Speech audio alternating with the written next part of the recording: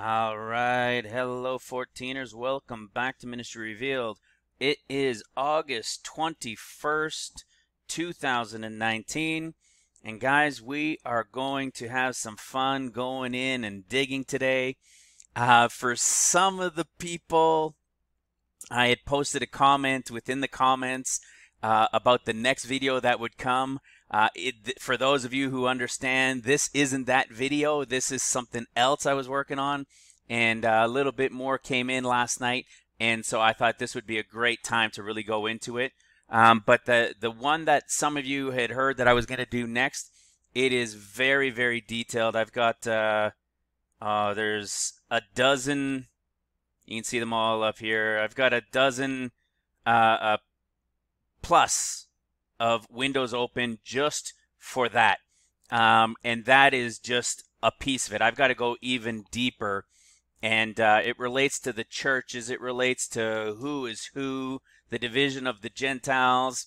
You know, why chapter 1 of Genesis, it has male and female, and who all the male and females are getting into the ark, and how it relates to the Lord and the Lord God, and how it relates into Smyrna and Philadelphia. And man, it's an awesome, extremely in-depth video that will be maybe put on a couple Berean caps and get ready to pause and seek and confirm in prayer and all these things for yourself. It's an awesome one. Today's video is a good one too. We know that we're watching for this potential. You know, if this creation calendar is correct, you know, we're looking at this time frame of starting tomorrow. We're a 5th month, 2019. The 22nd day is the 7th day of the 5th month, which would be the attack day. So if the creation calendar is correct, we can see what comes from it. But today, this is something we're watching, guys. We're watching for. But one thing we've said here many times, this first attack that's coming on Israel.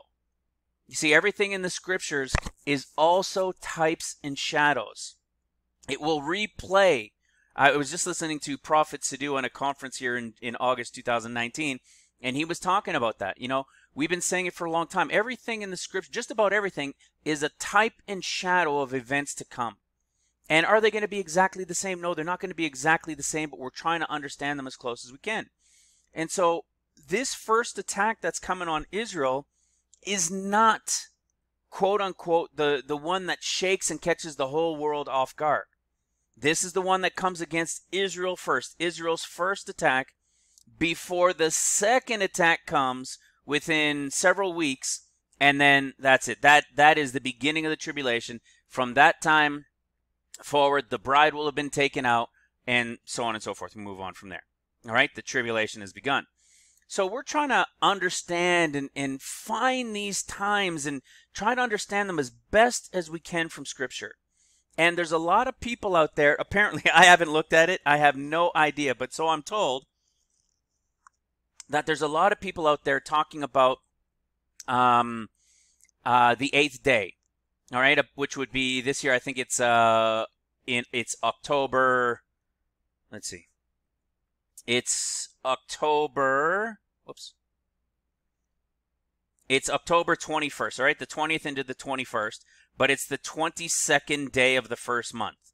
All right, but according to Scripture, it would be the 22nd day of the 7th month. Now, there's people talking about this. And we've touched on this type of thing. We looked at it a year ago, 2 years ago. But in particular, like when it was getting started, we have a lot more, guys, way more understanding than we've had before. And I guess Pearl Corelli had this link that she was talking about, and our sister Tabitha shared it with me. And we're going to break it down in a way that none of these others have broken it down before, because they don't understand who the Gospels are speaking to. If you can't understand who the Gospels are speaking to, you can't understand this time of the 14 years.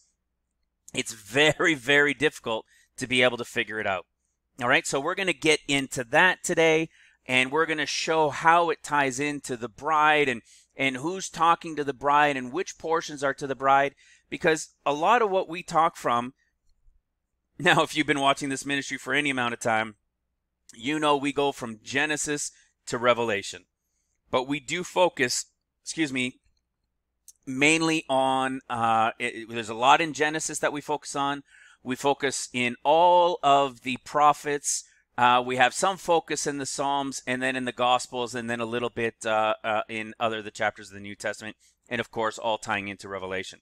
So, of course, we go from start to finish, but there's areas where we focus more on.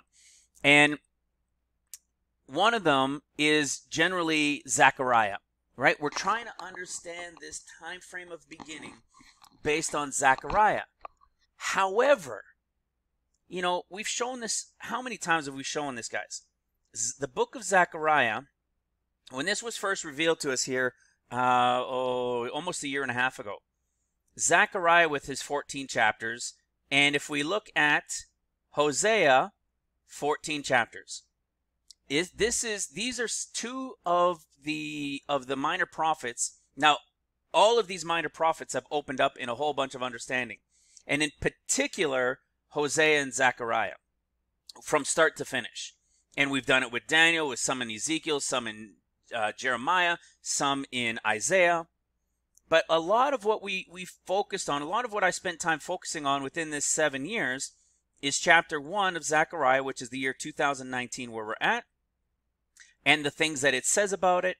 And then, of course, when you go to the year 2025, all right, this would be the rest of 19, 20, 21, 22, 23, 24, 25, the 7th year of rest, all right? And we see that, you know, when you fasted, when you mourned in the 5th and 7th month, all right?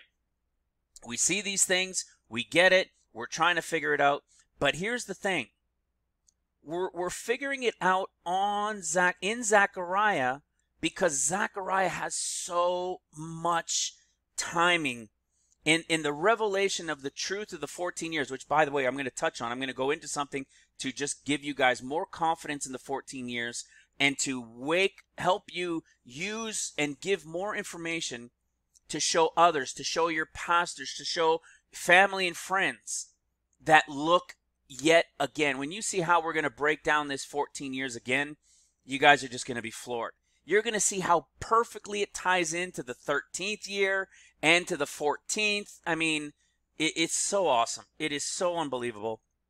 All right. So, and we're going to do that in a minute. But, you know, all of these 14 years, everything is related. Like we see the Lord here on Zion, right? Would be the year 2026. Here's the Lord on Zion, right? He's coming to dwell on Zion. He's returned. Over here, he was jealous for Zion, you know, with great jealousy, and he was angry. Over here, he's no longer jealous. See, I was. He's no longer jealous because he's returned. Okay, this is the Lord returning on Zion. And this is the beginning of trumpets, the first year of trumpets in the year 2026.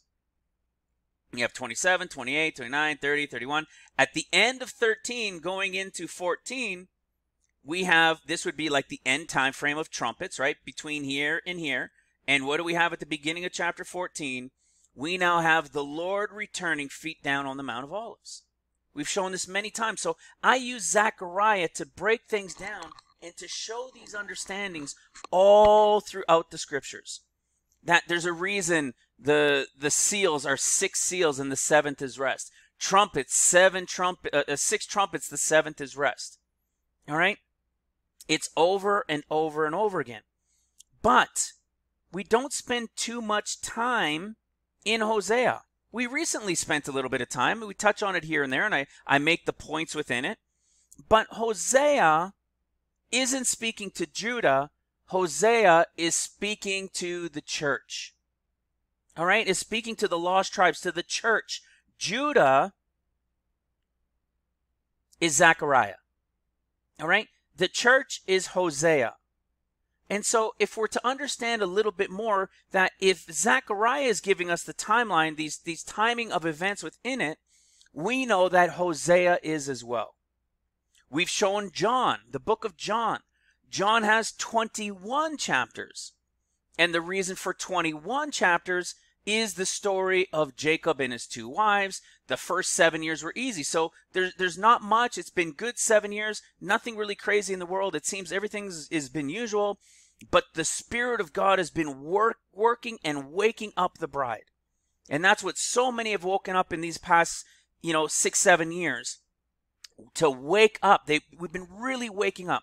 So many, especially in and around 2017 here in this ministry, that have told me it, including myself, including our brother Jimmy out in Montreal. Many, many, many of you, it's been in around 2017. I remember Adam at Parable of the Vineyard told me the same thing. It was in 2017 as well, around this same time. So, this is the time. It was the 7 easy years. That's what John, the 7 easy years. And then what? Chapter 8 in the book of John. So if you take away the 7 easy years, we're going to go into this, guys. You're going to love it. You take away the 7 easy years, and here you have what? You have 7 years and 7 years. We've shown you before what should happen in the rapture year, in the year 2025. Well, you should see when the Lord is gone to prepare a place for them and so on and so forth. Well, that's what we see. We know the Lord returns after the end of the 6th trumpet, which means 7 years of seals total, 6 years of trumpets, to the 7th one is rest. When you read the 7th trumpet, it's everything is now the Lord's. It's been given to him, right? So it's after the 6th trumpet, he returns, feet down on the Mount of Olives, and it's over. And what do we find in John chapter 20? We now find the Lord in the whole story of the crucifixion in chapter 20, in his resurrection and so forth, in chapter 20, not in 21, whereas Matthew, Mark, and Luke, it's in the last chapter of their books. The reason is because it's 20 years. Jacob worked 7 years and 7 years, and the final 6 years, right? He makes a covenant in that 20th year with his father-in-law. You see, and we've shown that over and over and over again. Well, Hosea is going to be a little bit of our focus today. So is Luke, so is John, with a little bit of Ruth. Because even though we've been trying to understand through Zechariah with the timing, we can see these events. It's 2019. We've said it, we've got video on it after video, but we've got a specific one that says there is no other year. Everything points to this time frame of 2019. So we're going to go into that. But before we go down all that and reveal a lot of this understanding, you're going to see how it connects, guys. It's so incredible. There's not a single thing out of place. You're going to see it perfectly lines up to something I've always known, well, for many, many, many, many months, because we know who the Gospels are speaking to. In fact, if you went back to see videos at around this time last year, or even a little bit later this time last year, in maybe into September of 2018, you would see we were talking about this day, because this day that we were talking about relates to Luke and the about an 8th day. Okay, so we're going to go into all of that. But first, I want to share with you guys what our brother Lynn. So I was up pretty late last night. I was up till about 2:30 in the morning. And so is our brother Lynn. All right, you guys see him in the comments. He was our brother, that was always in our prayers. He had I think he had a mild heart attack, but it was another heart attack that he had. And he's feeling better. He's at home now. He has been for a little bit now. We put that prayer out for him. Well, he was up late last night, and he sent me something along the lines of what he had realized was, well, wait a second. If we look at creation was 7 years, right? 7 days. But what are we told? A day is as 1,000 years, and 1,000 years is a day. What do most Christians, most Christians believe that the earth is what? It's about 6,000 years old, right? They tend to all believe that it's about 6,000 years old. Well, that's not true. How long was creation? All right? Creation was 6 days, and the 7th was rest. But, all right, this is just a little piece I wanted to show you guys, to give you guys more ammunition to be able to share with people that the truth is 14 years. And here's the thing. When you say to people 14 years, we don't open with it's 14 years. They'll call you bat crazy. But what we do is we'll talk about things like the robes. How do you explain that the robes are different colors in each gospel? How is it the 21 years of Jacob? What if I can explain that to you? What about Ishmael called affliction and it's 13 years later they make a covenant when Abraham is 99, and then the promise is at the 14th year. All right? How is it with all these things over and over and over again we see that it's 14 years? And this, you know, the whole time frame of the 14 years, it's not all the Gentiles. So the people that are teaching 7 years, which is just about everybody, of course, but all the pastors and everybody that's talking, of those that are even talking about end times, that are sharing the 7 years, in a way they're right. Because all the ones talking about it are who? They're the Gentiles. It's the Gentiles, you see? And when you understand the 7 years of seals and the 7 years of trumpets, you're able to see these things and piece them together all throughout Scripture. And with what Lynn had shared with me, I thought, you know what? I've known about it, but I haven't put a lot of focus in these things. And I thought, you know what? This would be a great one to just add in here today before we get going into the rest of it. So what do we get here in 2 Peter 3, verse 8? We've talked about this many, many times. I believe there's a greater mystery hidden in this understanding that relates to the millennial reign, that relates potentially from the 20th year to the end of the 21st year. And you notice how it's 1 year, right? Well, a year or a day is as 1,000 years, like it says here, saying, beloved, be not ignorant. Whoa, that's pretty harsh. Be not ignorant of this one thing, that one day with the Lord is as 1,000 years, and 1,000 years is as one day. Well, what does this tell us right off the bat? Well, first of all, I think there's a mystery in the very end for it. But what else do we know that this is telling us? It's telling us that if we were the people we are now, and we were on the earth as the Lord was creating everything, and we were there in the sense of time, we would see creation as what? 6,000 years. Right? And then the seventh is rest. It would be 7,000 years. So let's look at this. Let's let this finish loading. Come on. All right, so we've shown you guys this before. And it's going really slow. It's like saying 7 years have passed. Boom. Sometime here late in 2019, the seals will begin. It'll be the 7 years of seals. We've covered this before. I just added this to the end now. Okay, so here we were in 2 Peter 3, verse 8. All right, be not ignorant of this one thing, that 1,000 years is with the Lord.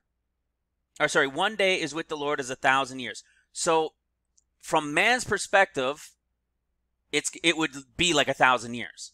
But in God's perspective, it's like saying it's a day. All right, because it doesn't operate in time. That dimension doesn't have time. So he's giving us the understanding of how long it would have taken if we were getting from our perspective. So what this is saying, like I said, meaning the 7 days of creation for us would really be like 7,000 total years. So then we have man's time of 7,000 years. Okay, so there's the creation of 7,000 years, and then the time of man, because after creation, then God created Adam, right?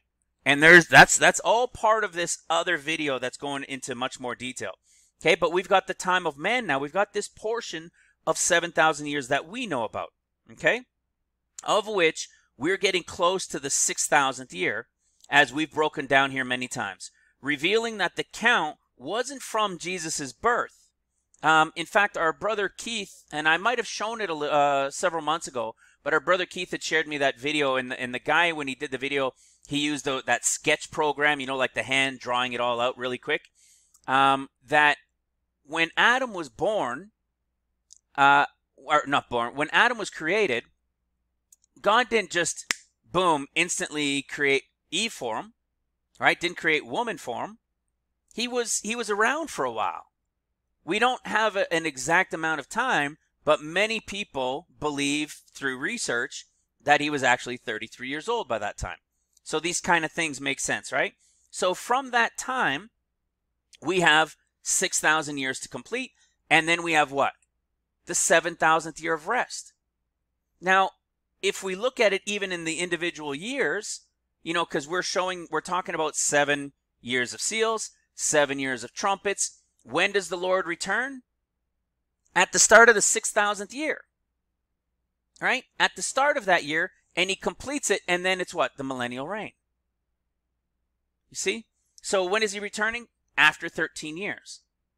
He's here to clean things up, get things back together in that final year, which is like doing the covenant in that 20th year, which is the same as saying the 13th year, which is just like Zechariah when we see the Lord coming now down at the feet down on the Mount of Olives at the start of the 14th year, which is like the affliction who is Ishmael for 13 years.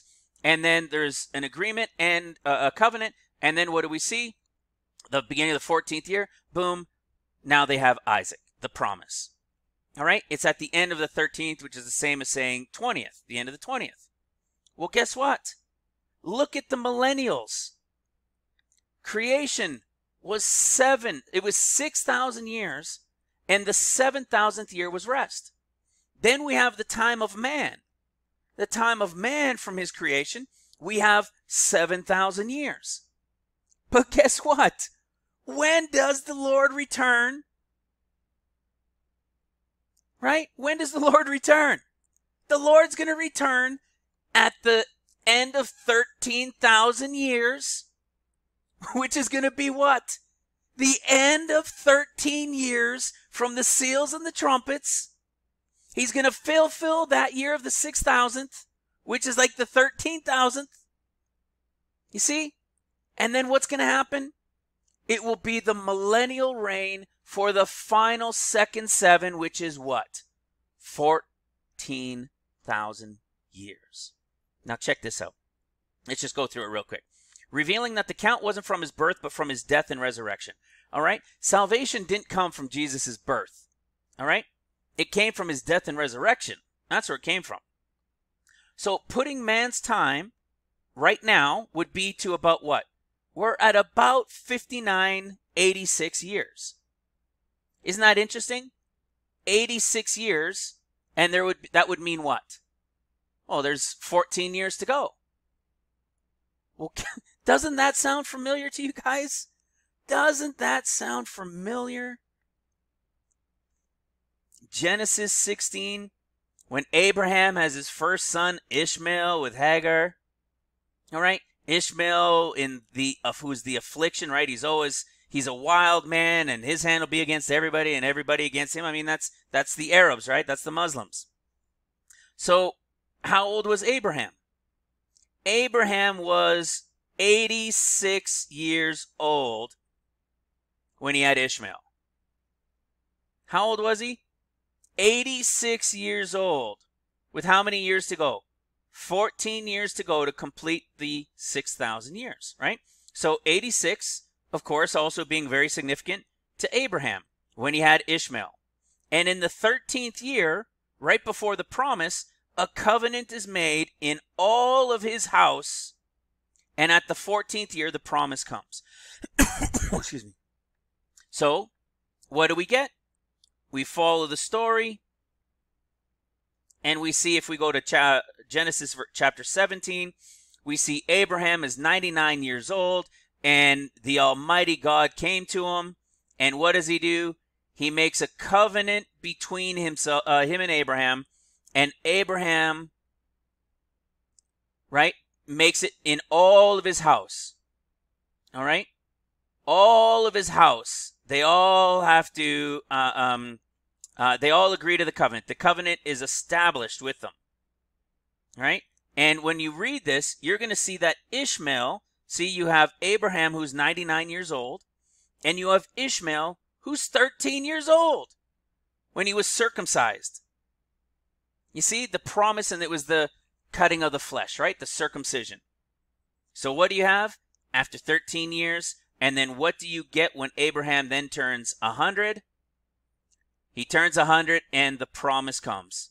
Isaac is born. Do you follow this?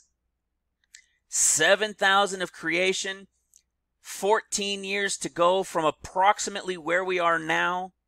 13 years later, there's the circumcision when the Lord will return feet down on the Mount of Olives, which is also like saying the 13th, not only the 13th year, but it's after 13,000 years that the Lord will return after the covenant has been made.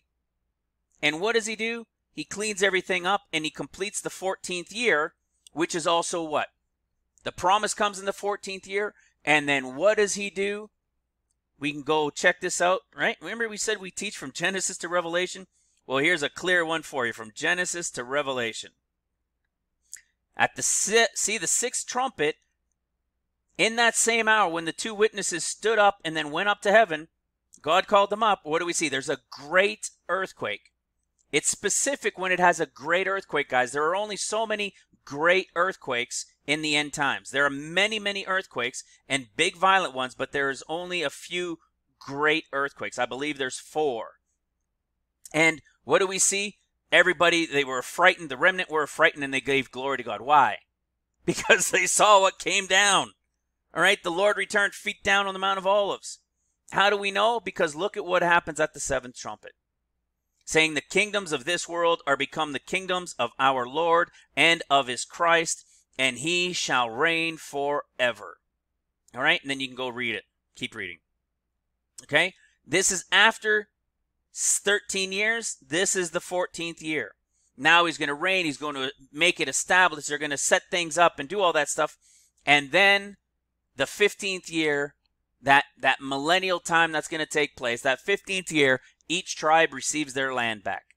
And that ties into the other video that I'm working on in relation to Dan and Ephraim and when they all get their lands and who they are and what time frame they were working in. All right? So there it is, guys. So let me show you. Let's see if this can make it nice and straightforward for you.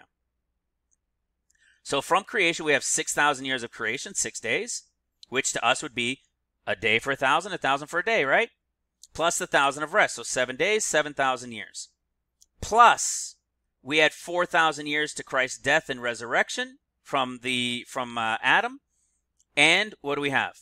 2,000 years. Just like we're told, the Lord will return after 2 days, right? We see that where? In Hosea. All right? We see it in Hosea chapter 6. Why do we see it in Hosea chapter 6? Because that's the time of the 6th seal time frame. They're talking about having been beaten and stripped down and all of these things. So let us now return to the Lord and see that after 2 days and then after 3, if we will be his. Why? Because not everybody is resurrected after 2 days, right? Not everybody is resurrected at his return. You see? The millennial reign isn't for the Gentiles. It's for the Jews, right? It's for the Israelites. And so, for the Hebrews. So, there are those who then will be resurrected at the end of the 7,000 years. And that's why you read that in Hosea. Sorry, give me a second here. Here, I'll pause it for a second. Text from one of the kids. All right. So now you see. You can see, and that's what, these are the things that that Hosea talks about and is confirming for us. Why you see after 2 days and then after 3. That's talking about after the 2,000 years and after the 3,000 years, which is after 6,000, it's the same as 6,000, and after the millennial reign of 1,000. So we have the 7,000 from creation, 4,000 to Christ's death and resurrection, 2,000 years for his return, and then we have his 1,000-year reign. So we have a total of 7,000 years plus 7,000 years is 14,000 years, or 7 days and 7 days in God's eyes. What is it? 7 and 7. Here we are again. We're now showing this based on creation and the times given to us in scriptures from start to finish. And what have we been showing here in this ministry over and over again? The truth of the truth of 7 years and 7 years for a total of 14. 7 years of seals, 7 years of trumpets. 7 years of seals for Jesus' lost sheep, 7 years of trumpets for Father God's people. Now use this to explain to people that still don't want to believe the 14 years. It is true that the pastors are teaching us 7, but that's only half true. They're teaching us 7 years being 3.5 years of seals and 3.5 years of trumpets. It's 7 years of seals for the Gentiles and the time of the church to be over. And then it goes to the time of Jacob. It goes to the time of Judah. When time, with all that devastation that will happen at the end of the sixth seal, the time, the counts of the years, it will become 360-day years again. As it was in the beginning, so shall it be in the end. And the Gentiles that are remaining, that are still out and about throughout the earth, they're going to, when they come to the Lord, those that do, those stragglers that come in over time, they will have to not just believe in the Lord, they will have other things that they will have to commit to as well. All right? Guys, it is 14 years. And we've got people like I don't know if Pearl still watches, and Colleen, and a number of other people. Pastor Sandy, I don't know if he watches. I think he just refuses it all. We've got Nick Vanderland, a number of people that are watching, but none of them want to talk about 14 years. They've all generally got more subscribers than we do, and none of them, having watched 14 years a number of times and seeing all the explanations, still won't go to the people and show, hey, look, guys, I want to show you something. Even show it in a way that, hey, look at what the scriptures are showing, and check out this channel. And if they don't want to say this channel, that's fine. I don't want the credit. I just want the word out. We want to get the understanding out there, guys. And so here we are with that little comment from Lynn, a little piece that we can use to show greater and greater understanding. It's the exact same thing as seals to trumpets, creation to the Lord's return. Every single piece and part ties in exactly to the 14 years. The grand scheme and the little portion. From the 1,000 years to the 14 days, right? The 14,000 to the 14 days to the 14 years. Everything ties into this same amount. It's so amazing. I love it. How many more times can we show it, right? How many more places can we show it over and over and over and over again? We've done it from creation to the end. And all throughout in between. So awesome. I love it. All right, a little sip of coffee. Okay. Now watch this. Okay, now this day that we're talking about is a particular day that is very, very significant. All right, apparently there's a number of people out there talking about it now. This is a day that, like I said, I've spoken about for probably in its season about 2 years, because this started for us in around September of 2017. So I might have even talked a little bit about it back then, but certainly last year we were also teaching on it. And there's a reason we were teaching on it. All right? And the reason is because of Luke. We know Luke speaks to the bride. We know that Mark speaks to the sleeping portion of the church. And we know that Matthew speaks to Judah. Now, was it ever a mystery? No. For many, many, many, many, many decades probably, maybe even longer, everybody has known that Matthew is speaking to Judah. That wasn't the mystery. The problem was everybody kept teaching from Matthew. Go listen to all of your pastors that teach you. Every single one of them. Not 99.9. Every single one of them spend 90+% of their time in the book of Matthew, knowing that the book of Matthew is written to Judah, to the Jews. Isn't that interesting? But they can't fully determine who Mark was written to, even though they would think it's to the Gentiles. All right?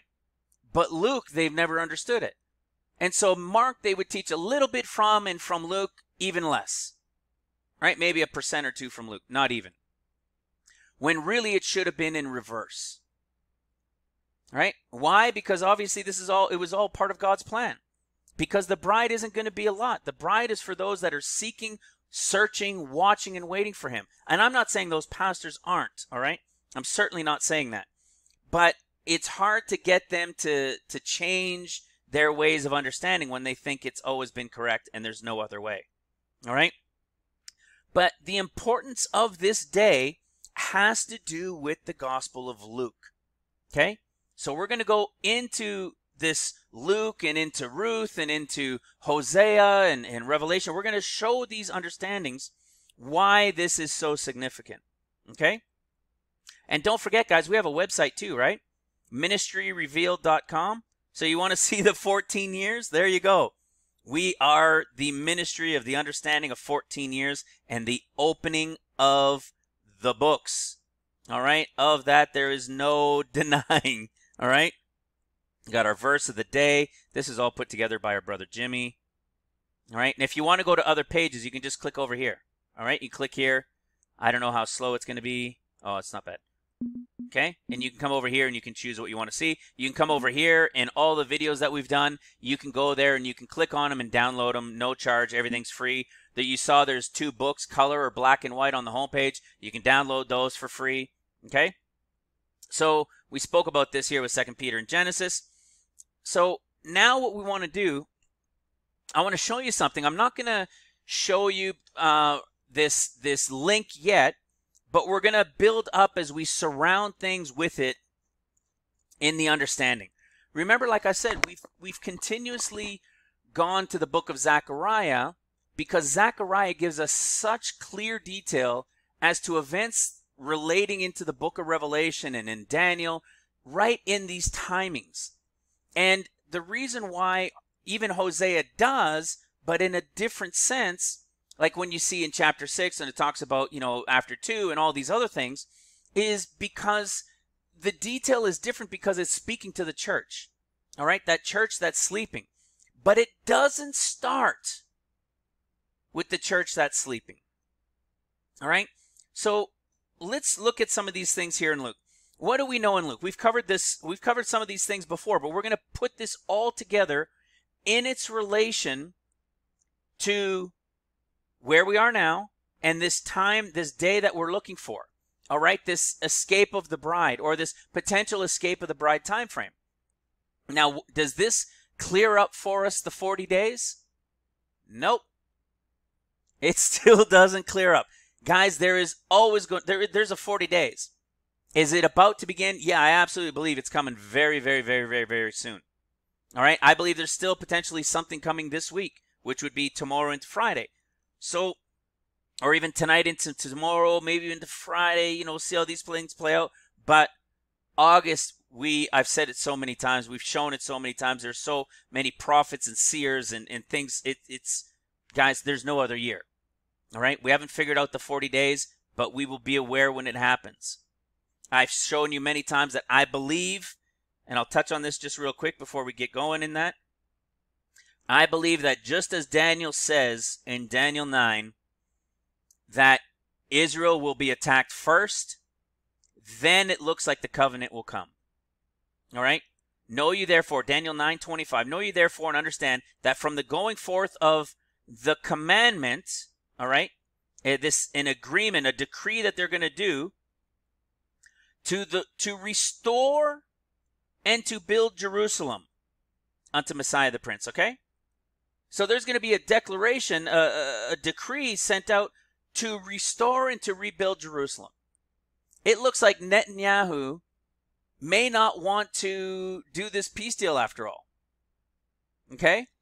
But what this says is that Jerusalem will be attacked first, because then a decree comes out to restore and to build. Does Israel need to be restored and built right now? No. So that's why we're looking at this history repeating, which is why we're looking at this, this time frame over the next day or so to Israel first get attacked. If it's not this day, well, we got to remember it's types and shadows. We are close. But this first attack Isn't the whole world being attacked? All right? Isn't this shaking of the whole earth yet? When we go into Luke and into Mark and into Matthew, and we read in the discourses, what do the discourses start with? Nation shall rise against nation, people against people. That's the red horse rider. That's not the white horse rider time. I believe that white horse rider being the dual, it's the time when the Antichrist comes, and it's also the time when the Holy Spirit comes. All right? We know that the Holy Spirit is going to work during this time, maybe through the Lord, work during this time of 40 days. So there'll be destruction coming in Israel. That could be the 40-day warning, the sign for us that are watching. We understand that Israel has to be attacked first. There'll be a decree that comes out that they can stay to rebuild. Some of them will be left to stay and rebuild. And then, of course, Ishmael will then come from the north. The Lion of the North will then come and attack, and that will be the beginning time frame of the tribulation. Okay? And what do we see when we go to the ark? We see the raven goes out first, and then very shortly after, we see the dove go out. Okay? So Israel has to be destroyed before there can be a decree to get rebuilt. So if Netanyahu's not playing ball, maybe there's going to be an attack come, and then they'll be allowed to settle it. It'll be settled quickly within 2 days. And they're like almost like having forced them to come to this peace deal to get it done with. All right, let's get this thing done. And that will be the beginning. Everything keeps showing us, guys, 14 years. And everything keeps saying it's 2019. It's about to begin. Okay? So when we go now here into Luke, what do we see? Where are we? In Luke 21, like I've said, we've covered a lot of these things in pieces here and there. But when we go into Luke 21, you see commotions and be not terrified, wars, all that stuff. But they all say this, right? Nation shall rise against nation, kingdom against kingdom. When the tribulation really gets going, it will be at this point here when all nations start rising up against each other. Okay? But when we read down here at the end, all right, some of our favorites, we all love this. Luke 21:30, let's go Luke 21:36, okay? Not being caught unawares, right? Don't want to be caught unawares in the cares of this world so that it comes upon a snare upon you like it will the whole earth, okay? Upon all them that dwell on the face of the whole earth. What? It will come as a surprise and as a snare on everybody that dwells on the face of the earth. It's being very descriptive. This first attack on Israel isn't that necessarily that point. It's the second one. All right? It's the second one. So watch ye therefore and pray always that you may be found accounted worthy to escape all these things that shall come to pass and to stand before the Son of Man. And only in Luke's discourse does it end with these black letter words with Luke interjecting with this at the end. And in the daytime he was teaching in the temple, and at night he went out and abode in the mount that is called the Mount of Olives, and all the people came early in the morning to him in the temple for to hear him. That is how Luke's discourse ends. I'll just show you in Mark real quick, Mark 13. It is all red letter words. There is nothing of that, see? So watch and pray always. So always watch, you see? There's nothing of it. Neither in Matthew, okay? It's only found in Luke. Well, we did a video not too long ago that also showed us in John something, okay? There's 7 years of John have passed. Now here are the next 7 years of John, and then the last 7 years, okay? So after the 7 years, here's 8. So this would be like saying about an 8th day. We've spoken about this. About an 8th day. And I'll show you where we get that. But let's follow this along from what Luke said. What did Luke's discourse end with? It ends with how John 8 starts. Jesus went unto the Mount of Olives And early in the morning he came again unto the temple, and all the people came unto him, and he sat down and taught them. You see? Why would Luke's discourse end with what John 8 introduces it all in as? We've shown many times these books are opening here in this ministry. We are understanding these things coming to life. We're seeing the scriptures are truly alive and being revealed more and more and more. This is how it ends in the discourse, that those who will escape all these things, this is where they're going to meet him. All right, they're going to go be with the Lord. Well, who are these people? Look at verse 3. And the scribes and the Pharisees brought unto him a woman taken in adultery, and set her in the midst. Well, isn't that interesting? The woman caught in adultery is brought to Jesus, who is in the Mount of Olives teaching at the temple, and they all came to see him. Well, who are the Gentiles? The Gentiles are the adulterers. We're the ones in adultery. All right? That's what the scriptures have been telling us over and over and over again. So here we are. 7 years are complete. About an 8th day, right near the start of that 8th day. So about an 8th day, boom, the woman in adultery is brought to him.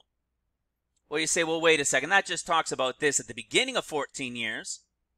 Well, what about in the year of rest? So the 7 years is over right at about the beginning of 8 days, all right, or the eighth year, the beginning of the beginning of the tribulation of the 14 years. There she is. Well, how about if we go to chapter 14, which would be the 7th year of seals, which we know is what? 6 seals. It's all of these things going on. The 7th one is rest. All right, between chapter 7 of Revelation, which is between the 7th seal and the end of the 6th seal, we see the 144,000 are sealed, and we see a great multitude brought before them. And chapter 7 is about half an hour, which would be about 6 months of peace and quiet. Okay? That would be chapter 14. 7 years were easy. Here's the next 7. So this would be the rest of the 7th year of seals. When what? When the Lord would come down, right, to gather his people. Well, chapter 14 of John, what do we have? We have the story that in my Father's house are many mansions, and if it were not so, I would have told you. I go to prepare a place for you, and if I go and prepare a place for you, I will come again and receive you unto myself, that where I am, there you may be also. Do you think that just happens to be in chapter 14, which equals the 7th year of seals, right? That final year? No, because you know what? In Luke, when they had to go prepare that place, remember they go and prepare a place. Where is it? If we read it. Trying to see where it was here. Okay, when we read it in Luke, for example, what does it say? Okay, they go to find that upper room, tell the guy, to have that place, that my master needs the place. All right, it's the guest room, it's the Passover of the disciples, and he sets them in a large room. And look, that upper room is what? Furnished. There, make ready. Okay, nothing about being prepared. When we go into the book of Mark, look what we find in Mark. I might be one chapter away yet. Chapter 14. What do we see when they're to go prepare the upper room? When they go to prepare the upper room, well, first of all, look at that. Mark chapter 14, verse 14. Wasn't that interesting? That's precisely what we were just showing in John. It's chapter 14. And if you go to the book of Revelation, what chapter is it? When the Lord's on Zion, it's chapter 14, right? With the 144,000. Because it's perfect. And look at this place. They go to that place, and look what it says in Mark. And he will show you a large upper room furnished, like Luke said. Look at how it's italicized. and prepared. Why on earth does Mark have the addition of and prepared? The answer is, the answer is the place prepared where the Lord went to prepare a place for them in paradise that he is returning down upon with Zion. That is why. So what are we seeing? 7 years, boom. At about the 8th, there's the 7th year of seals, the easy one. There's where your rapture comes. There's the place prepared that Matthew was talking about, who's the rapture group. That was the sleeping church. And then, of course, we can come down here, and we talked about it in the last video or second last video. There it is, chapter 20, when the Lord will return, feet down about on the Mount of Olives. Now, that doesn't say that. It's talking about his resurrection and about it being raised again from the dead, right? That's pretty wild. That's a whole story on its own. Okay? It's the same story, guys. These books are opening and revealing themselves. So if that's the case, and we see this from the end of Luke's story in the discourse for the bride, and then we see this woman who is taken in adultery brought to him, all right? Well, when we go to Hosea, who has the 14 chapters, just like John chapter 8 is the beginning of 14 chapters that are left in the book, when we come to Hosea chapter 1, we've covered this before. Look at right near the beginning again of Hosea chapter 1. The beginning of the word of the Lord to Hosea. And the Lord said to Hosea, who is like a Jesus, right? The deliverer. Go take unto thee a wife of whoredoms. You see? There it is again. And we go to chapter 6, which is the time of the sixth seal. And what does it say? Let us return unto the Lord, for he has torn, but he will heal us. He has smitten us, but he will bind us up. You see? Why are they returning to the Lord?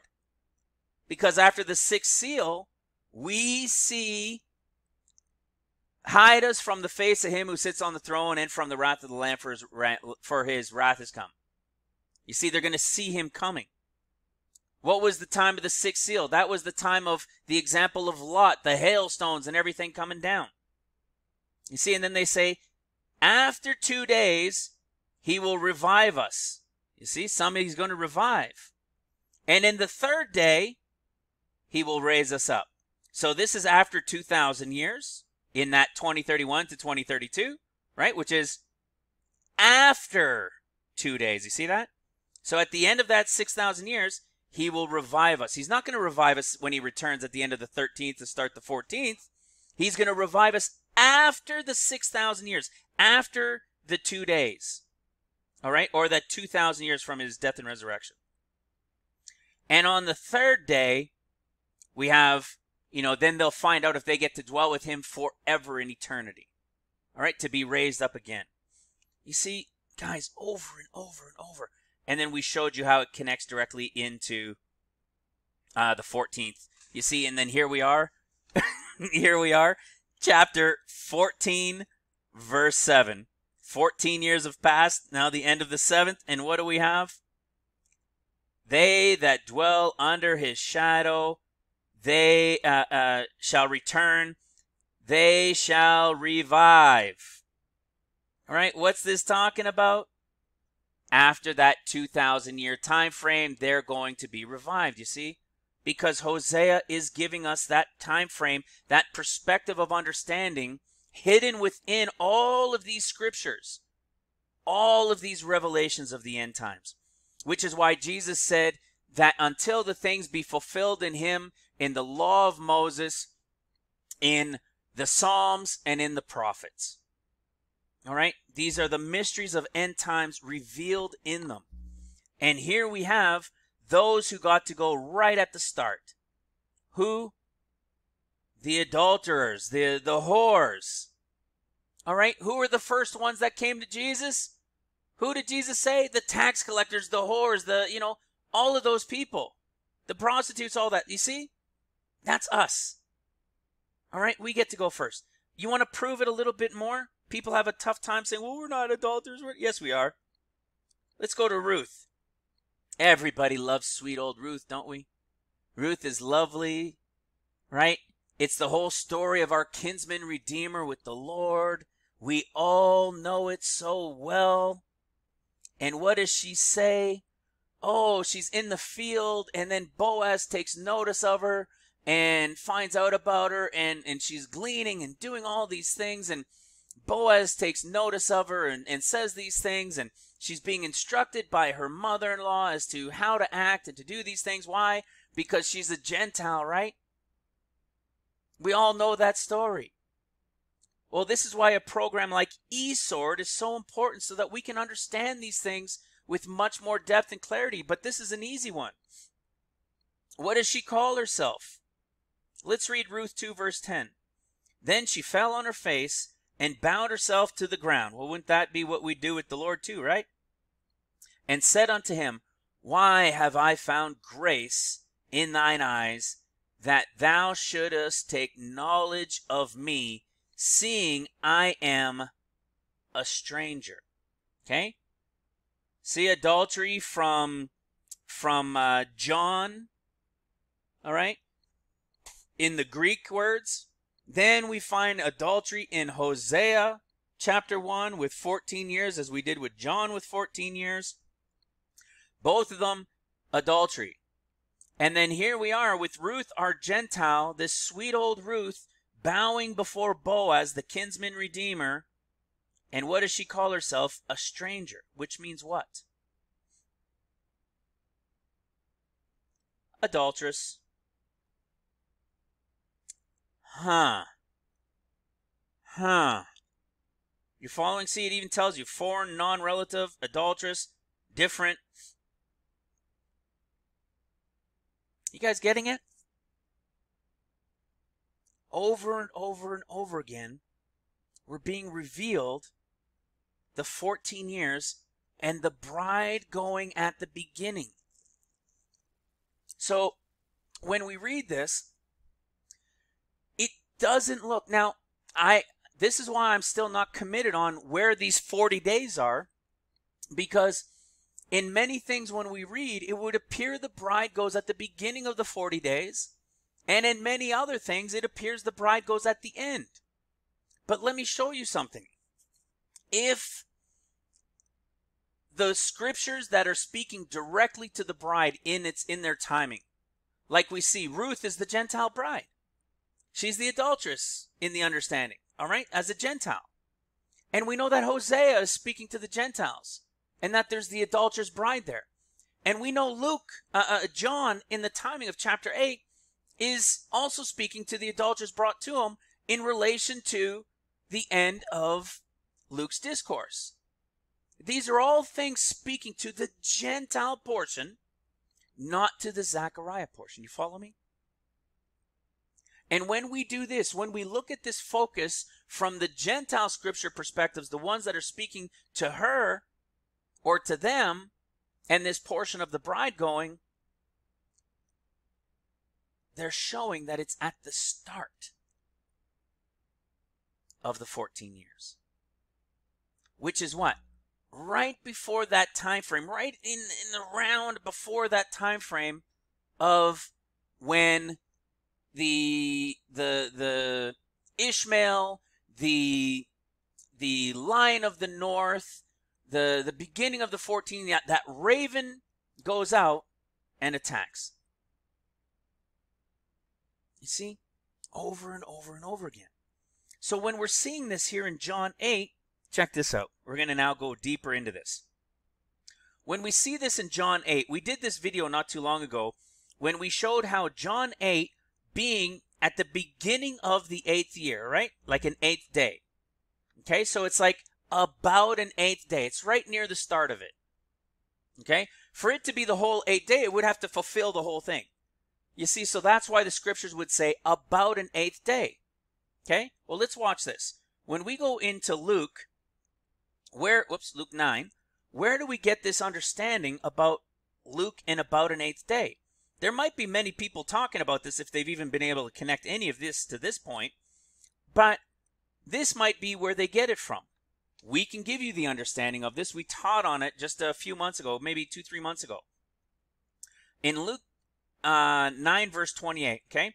All three of them, Matthew, Mark, and Luke, have this conversation, but of course, all of them are differently because they're speaking to different people. But I tell you of a truth, there be some standing here which shall not taste of death till they see the kingdom of God. The kingdom of God is in heaven, the third heaven. So it'll be boom. Those that haven't died up to that point, it'll just be boom, there you are. Your next breath will be in heaven. And what does it say? Well, I say next breath. You'll be in heaven, right? That'll be the next thing you see is the kingdom of God, which is the third heaven. And it says, and it came to pass about an 8th days. After these sayings, he took Peter and John and James and went up a mountain to pray. And he prayed. And as he prayed, his raiment changed and everything, all right? We've seen this. You guys can go read this. Read the Mount Transfiguration story in Matthew, Mark, and Luke. But read it from Luke first. Read Luke first, then read Mark, and then read Matthew. You'll see the story play out from the bride being taken out at the beginning after the 7 easy years, which is why we read about an 8th days. Okay, approximately right in that early time of the 8th day. Otherwise, you know what this would have said? It would have said after 7 days. You following? You see, after 7 days. It would have said after 7 days, and then that would have been boom, right at that time at the beginning of the 14 years. But it doesn't say that. It says about an 8th day. And then we have Hosea chapter 1 and John chapter 8, the beginning of 14 years remaining, not right at the beginning, but a couple, 3 verses in. Because it's about an 8th day. It's very close. Well, how can we know this? We've broken this down many times. Go to Mark chapter 9 and look at his transfiguration. We can start at 9:1 and we'll read 2. Verily I say unto you that there be some of them that stand here which shall not taste of death till they have seen, past tense, the kingdom of God come with power. See? They're not suddenly, boom, they're going to see it because they're in it. They will have seen it coming in past tense. Why? The end of the 6th seal. At the end of the 6th seal, everybody's looking up and saying, oh, hide us from the face of him who sits on the throne and from the wrath of the Lamb. You see?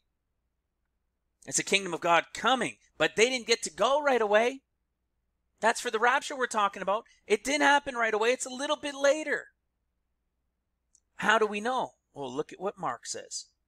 And after 6 days. Well, isn't that interesting? After 6 days. Well, what's after 6 days? The end of the 6th seal, right? What do we see after the 6th seal? Go to chapter 7 of Revelation. You see the 144,000 sealed, and you see the great multitude, which is the rapture going before the Lord. Where? To the kingdom that they saw coming, that everybody went, oh, at the end of 6, right? You see? After 6 days, which is after the 6 seals, before the 7th. All right? The 6 years of seals of the tribulation portion must be completed before what? The rapture of the sleeping church now awake for those that survived, all right?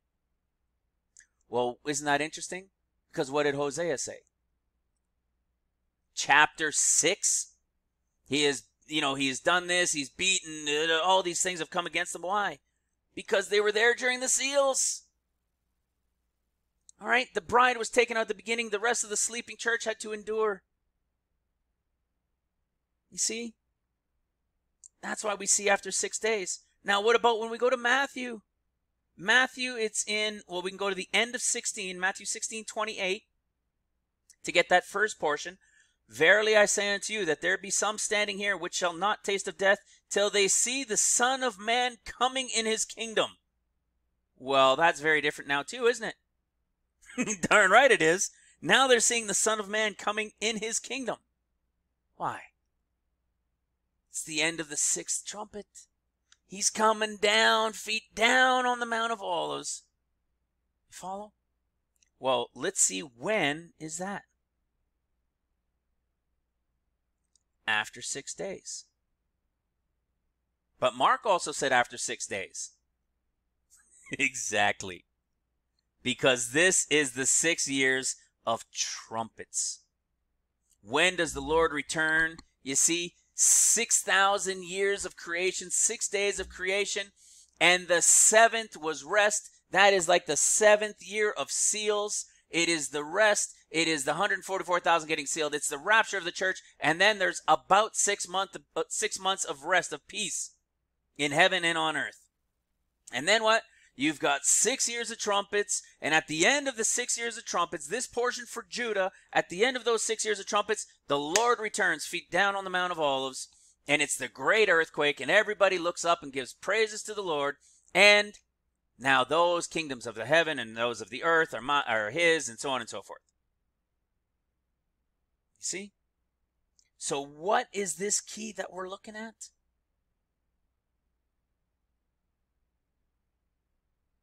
Luke 9:28. About an 8 days. This had been a mystery for me for about a year when the 14, almost a year, not quite, maybe about a year, from when the understanding of all the 14 and these books opening and all this stuff started happening here. This had been a mystery to me for a while because I understood this after 6 and the after 6, which after the 6th seal, after the 6th trumpet, I understood those things.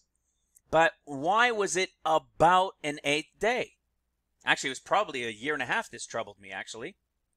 And it wasn't until recently, and we showed you in that video, like we were just talking about earlier, that it's the reason why John, it's at the beginning of chapter 8. The 6 years are over, but the escape doesn't happen till about an 8th day. The beginning of the 8th day. Now, why is this significant? How are we looking at this to relate it to this year, to events that are going on, knowing that there is no other year that it's going to begin? Okay? Now remember, we're not looking at this now as we are with Zechariah and trying to understand the 40 days and their attack.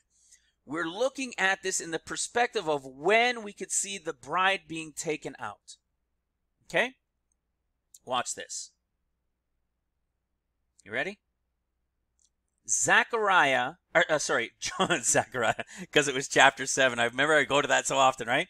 So, John chapter 7 is all about what? The Feast of Tabernacles, which is also called the Feast of Booths, and it's called a couple other things as well. Okay? So, Feast of Booths, here it is, Feast of Tabernacles. So now the Jews' Feast of the Tabernacles was at hand. Okay? It was at hand. You guys can go read the story for yourself. Verse 8, go ye up into the feast, unto the feast. I go not up yet unto this feast, for my time is not yet full come. Okay? He's talking to the Jews. And then what happens? He goes up, but he goes not up openly, but as it were in secret. Excuse me? He's going in secret. Why? Because the whole world's not going to know what's about to happen, guys. He's coming in secret. It is true it's in secret. All right? And so now what do we read? Now we go to verse 14. Funny again, eh? 7:14. Now about the midst of the feast, Jesus went up into the temple and taught. Okay, now there he is, middle of the feast. We can keep going. Let's go to verse down here into the 30s. And we find out Jesus is there teaching. And he says, let's read from 33 through 35. Then said Jesus unto them, yet a little while I am with you. See? Yet a little while I am with you. Think of like that 40-day time frame, right? Yet a little while I'm with you. And then I go unto him that sent me. You shall seek me, and you shall not find me. And where I am, there you cannot come. Why not? The answer is the beginning. Where I go, you cannot come. Why? Who's he talking to? The Jews. They cannot go where he's going. All right? Whither I go, you cannot come. So let's see if we can get a clearer answer. We know he's talking to the Jews, and they can't go to the kingdom of God. They can't go into the third heaven, right? Because their promise is what? The millennial reign. All right, so let's see what he says. Verse 35. Then said the Jews among themselves. See, then said the Jews among themselves. And people were asking, how to change colors and stuff. Let me just show you. See, I'll highlight it first. And then you come up here to the color scheme. You can choose one of these colors, or you can come here and choose one of these, or you can come over here and just click what you want and then press OK and then see the color changes. All right, you want to get rid of the color, you can come over here and it's clear. This is for underlining. All right, so now he's talking to the Jews. Then said the Jews among themselves, whither will he go that we should not find him? And listen to what they say amongst themselves. Will he go unto the dispersed among the Gentiles and to teach the Gentiles? Why do you think when it's over and they're done at this feast, what is it, guys? It's the tribulation portion of the seals.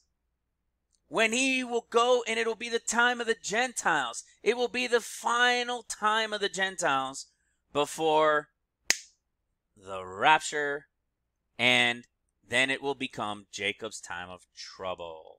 You follow? Well, let's keep going. Remember, I said this whole chapter is just simply about the 7 days, right? And it says, in the last day, that great day of the feast, Jesus stood and cried, saying, Jesus stood and cried, saying, if any man thirst, let him come unto me and drink. He that believes on me, as the scriptures has said, out of his belly shall flow rivers of living water.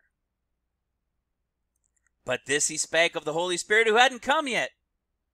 Of course the Holy Spirit didn't come yet, not for 10 more days, right? So what is he doing? He's giving a shout out, a final shout out on the last day, which is called the what? The last day, that great day of the feast. And then they're speaking amongst themselves, and what are some of them saying? Of a truth, this is the prophet. Well, what did Jesus say? Jesus said, as Jonah was unto the Ninevites, so shall the Son of Man be to this generation, being the final generation. So we're looking for the Lord somehow, or maybe to those that won't fully understand. Okay, there's this warning of 40 days that we're not fully clear up, but this looks like it's the end of it. Okay, it's at the end. The warning is over, and now he's given a shout out to anyone that will come to believe on him. And they say, whoa, of a truth, this is the prophet.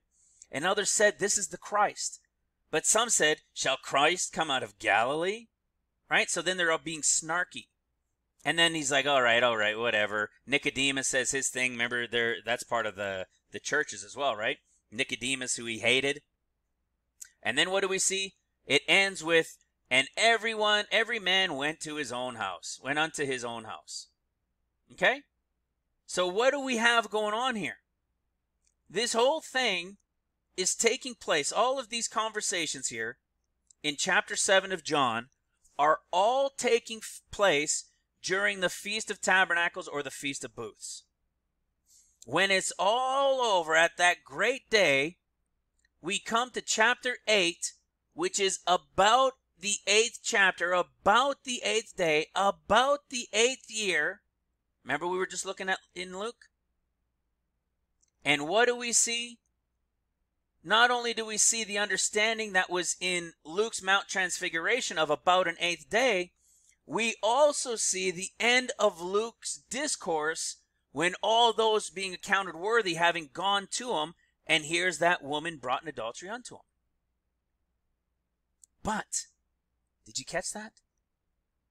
What feast came first before this about an 8th day?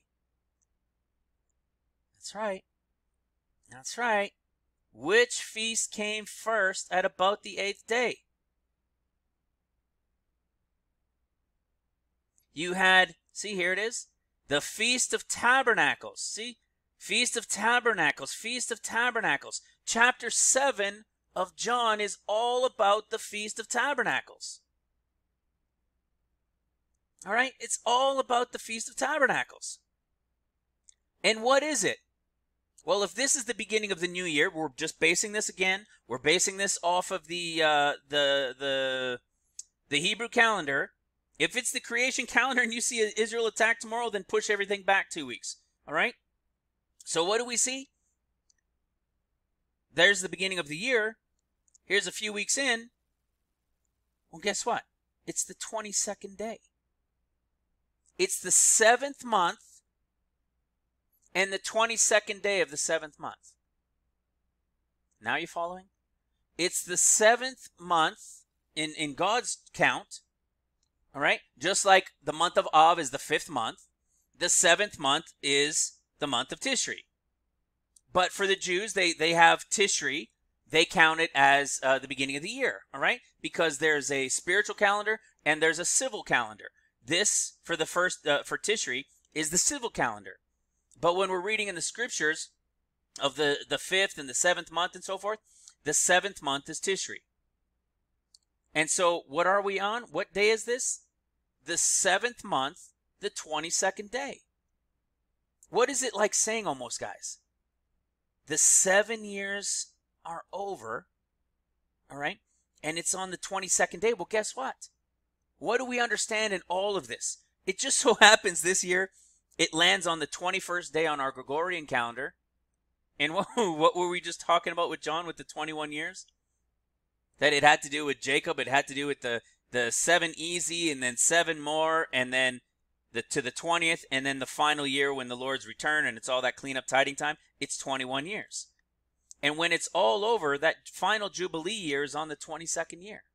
So I've been looking at 22. We've been talking about this for a long time, which is another reason why we're looking at tomorrow as a very important one as well. If this truly is that time on the creation calendar of the 7th of Av.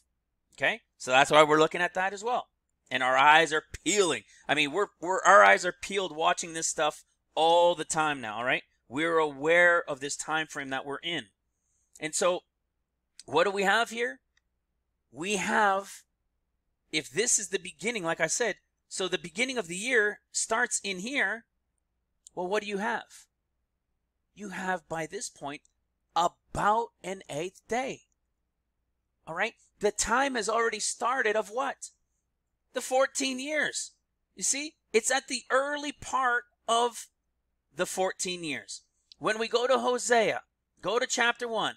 Here it is, verse 2. It's at the start of the 14 years.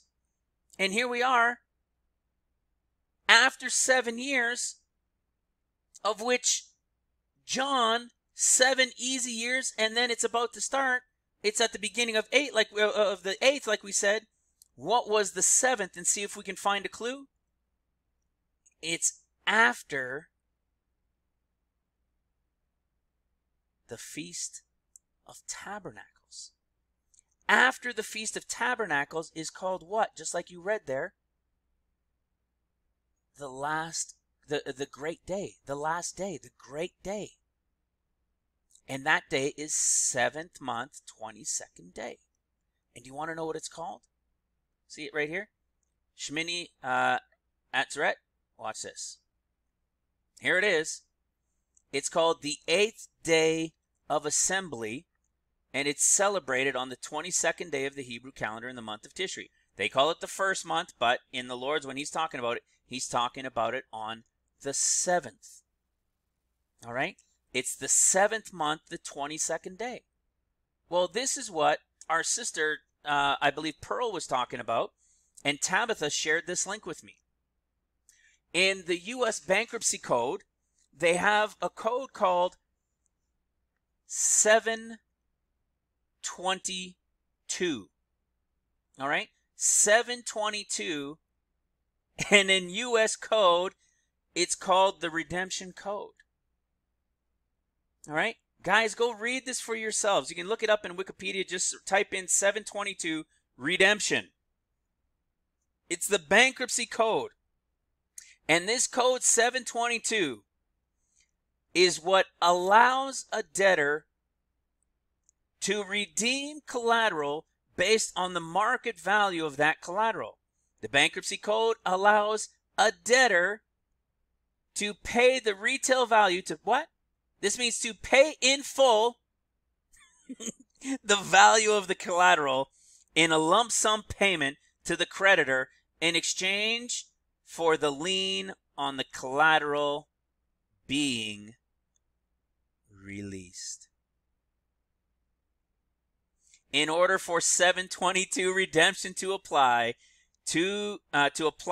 the item in question must be personal property intended primarily for personal. Oh, check this out. Must be personal property intended primarily for personal, family, or household use. Now do you see why this could be a very, very, very important day? The most important day outside of Christ's death and resurrection in all of creation that we've been watching for? Are things coming before it? Absolutely.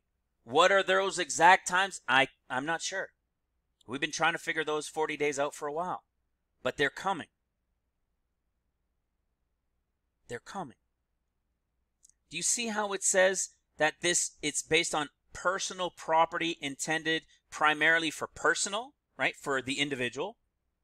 For the family, meaning, say, my wife and my children. So if it was me, personal. For my wife and my children, being my family. Or household. Do you know why it's household?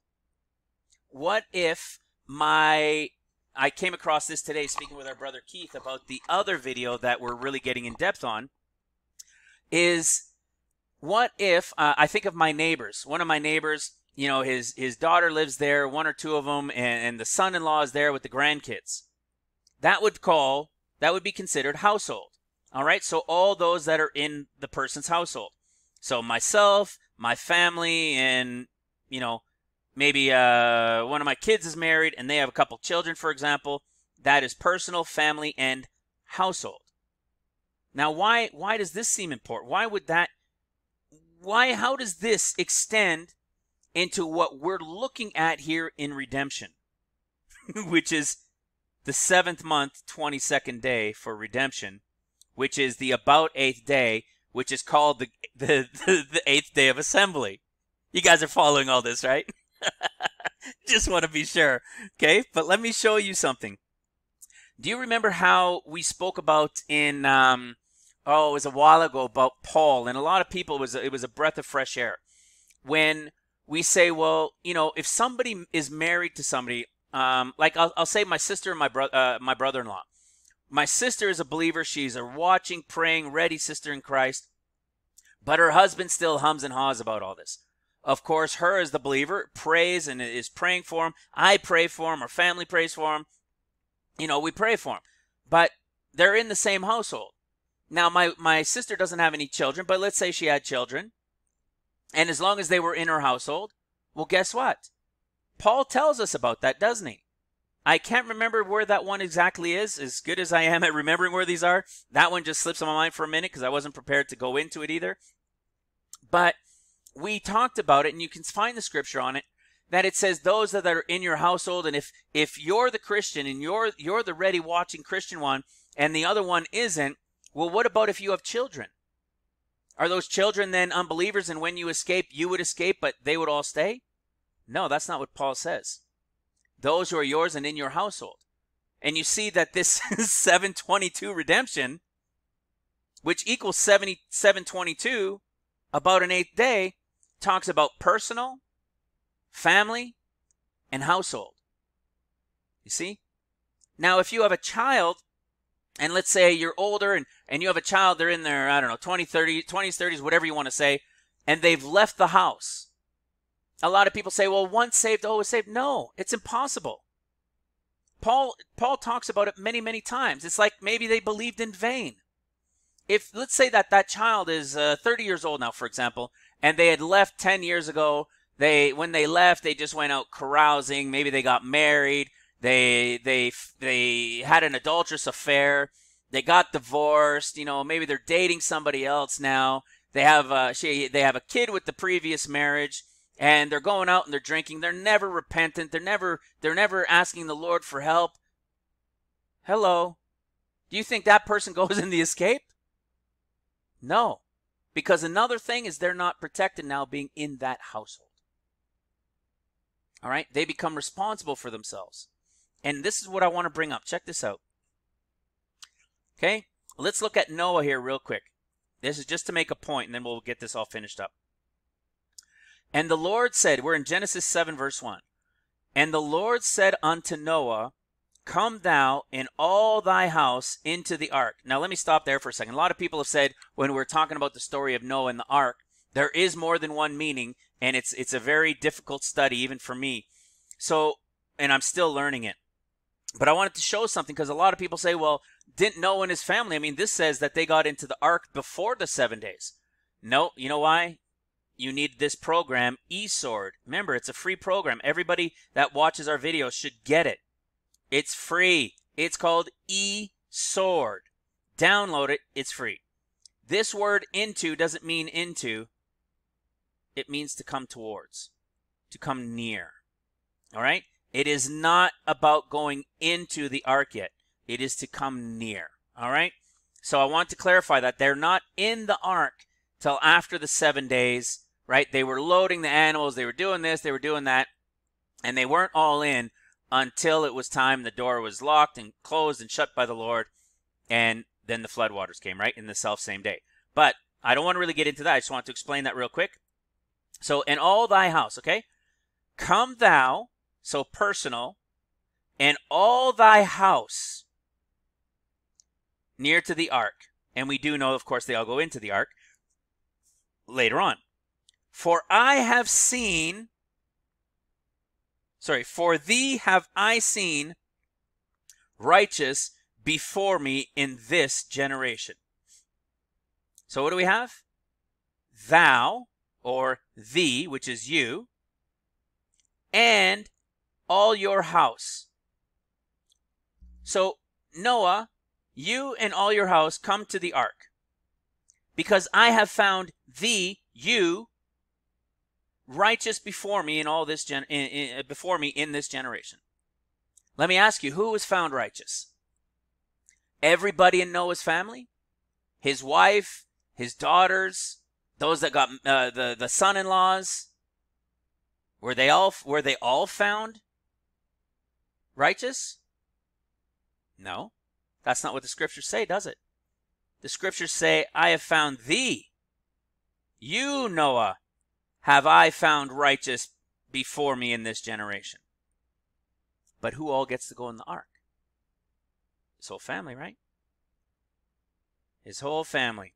And in the selfsame day entered Noah and Shem and Ham and Japheth, the sons of Noah, and Noah's wife, and the 3 wives of his sons with them, into the ark.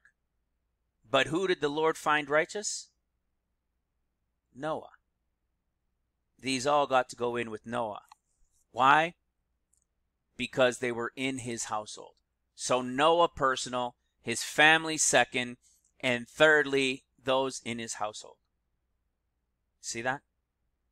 So who gets to go? Them and they that are in their household. And it just so happens that this 722 redemption applies to personal, family, or household use. Guys, this is based on Scripture.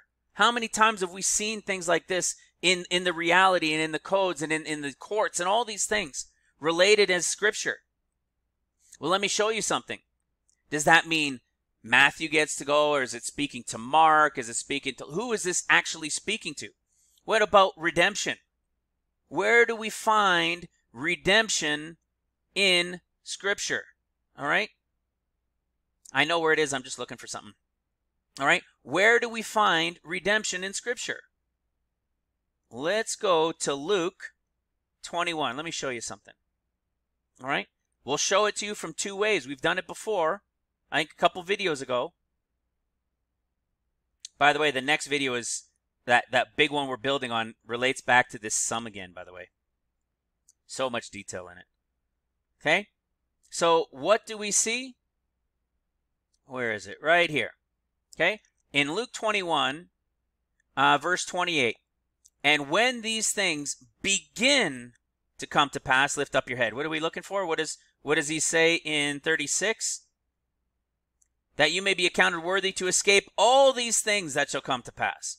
So right when these things are beginning to come to pass, then look up and lift up your heads, for your redemption draws nigh. Okay, let's look at this word redemption. The act of ransom in full. Okay? Let's look at this price. Look at the word of it right here. See? Something to loosen with, that is a redemption price. Okay? It is a price paid.